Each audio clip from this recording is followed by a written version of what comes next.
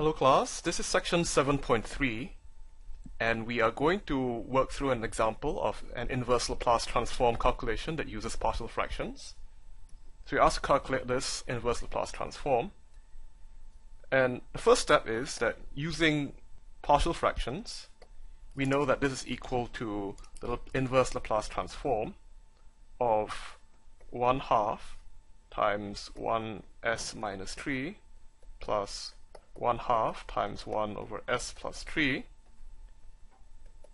But anyway, the point is that we use the linearity of the inverse Laplace transform. So we can just write down like this. And this boils down to two rather simple inverse Laplace transform problems. So let's figure out what the first one is. So you're looking for the Laplace inverse transform of s1 over s minus 3.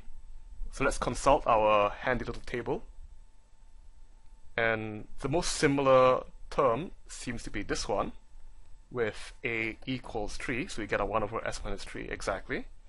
And setting a equals 3 seems to work for e3t. So this term is just going to be e3t.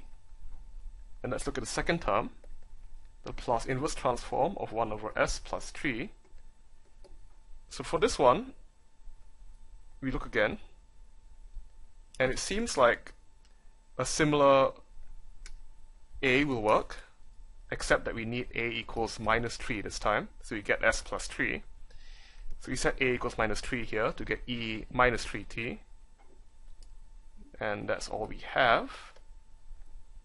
Which means that our Laplace inverse transform is going to be just 1/2 times e raised to the 3t plus 1/2 e raised to the minus 3t. And that's all there is to it.